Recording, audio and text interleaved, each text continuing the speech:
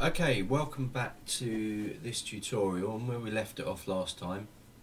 I know it was quite a while ago, but I'm now optimizing the way that I upload these to YouTube, and I'm just carrying on doing trying to finish the project and just using a splitting software, splitting the files to put up on YouTube in sections.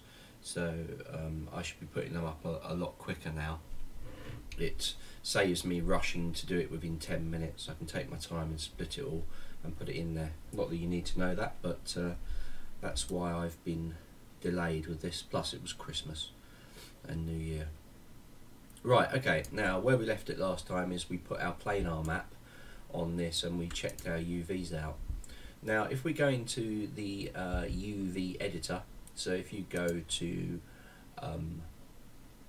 window and then go down to UV texture editor, you'll see in there, now if you've got the checker map in place, just go to this little display image on and off and just turn it off, and you'll see that we've actually got our gun in there. So if I now just right click and select UVs and then select it all, I know that I've got to make these rectangles that are showing on the image.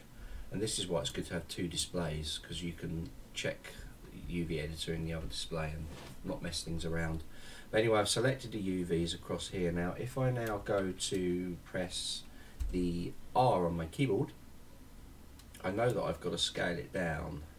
So as I'm scaling it down, you can see that the square's becoming square, which is great. And that's kind of perfect, I think. So I'll just minimize this, just check that over. That's all good. Right, but we've still got warping along the top and the barrel's not particularly very good. So we're going to break these away. Break these all away from each other. And so what I want you to do is right hand click and go to face, and then I want you to select this face, basically all the flat faces, and make sure that they're all selected on the other side as well. Well, I could have done this in the side view and it would have selected straight through. So that's basically what I intend to do, is do a planar mapping in the z-axis, and it will create those as separate pieces. You'll see it when I do it.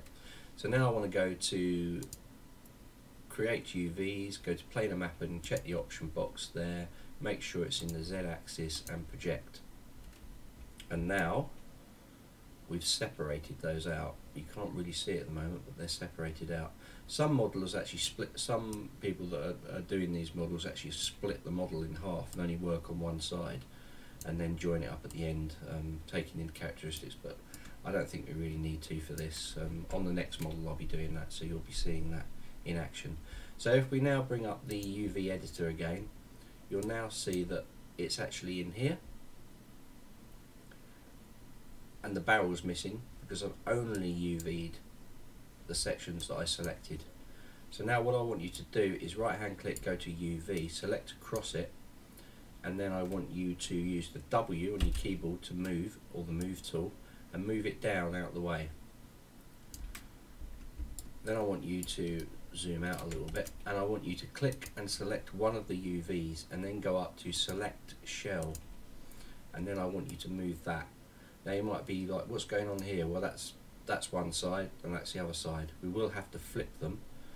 I can see if I check in there that this is actually the correct side, so I'm actually going to need to flip the other view, which is this one, and you can do that by going up to here and flip selected UVs in the U direction, which will do that, and that's fine. And so what I'll do is I'll put these there and I'll move them across. Now we're going to carry on doing this with other parts. So now what I want you to do is go minimize this again, come in here, take all the top sections, go to face, go to the bottom section, and on the bottom of the trigger there, and on the bottom there I'm not going to do the barrel because the barrel is a cylinder and we'll be tackling that at the end. So that's both of those selected. And now if I do a in the Y direction, because it's downwards, so Y up, Z back on itself, and X horizontal. So it's in the Y direction. I'm going to create UVs, planar map, and put it in the Y direction and project it. Now if we look at the top, look at that lovely squares, which is what we want. And now I'm going to go back into the UV editor,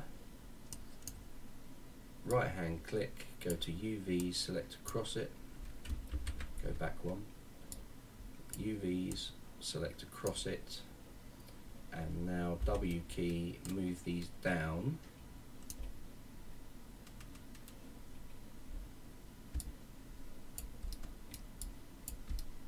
Now this is obviously the base. If you click in here and select a UV, you can see where they line up. So I'm going to select there, and then select shell. See, that's the top section, so that's quite good. So put that up there. That's obviously the trigger area. As you can see, it is the trigger area, and this is this part of it along there. So that's all quite nice. That's all quite good. But for this section, what I'm going to do is I'm going to take it all and I'm going to drag it below the gun, because it is below the gun. So I'm going to put it in there. That's the top section of the gun, so I'm going to put it on the top section. So that's all good. Right, now we've just got to project on the x-axis, and then we'll tackle the cylinder.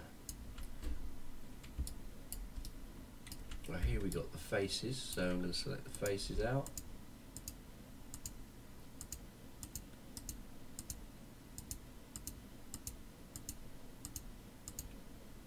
And we've got a back wall face as well. I think, did I?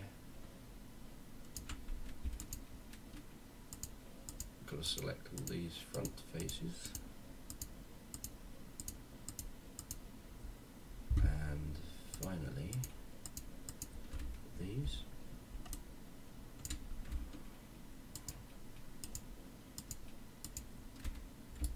Sometimes it can be a little bit difficult to see them, but you get the idea.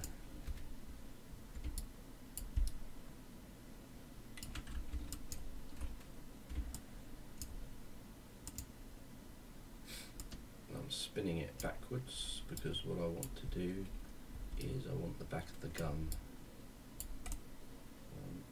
It's actually at a slight angle, but I don't think that's going to matter. So I'm still going to project it on the X. That bit I'm going to project separately because it is at much more of an angle. So just double check that all that's in position. So we're going to come along on the X-axis, so create planar mapping, X-axis and project. Now you can already see that it's all looking a lot better. Cylinder's way up, but we're going to correct that later. So UV editor again. If you've accidentally closed it, remember that you need to go to window and then down to UV editor. So there we go, UVs again, selecting over those, and I'm going to move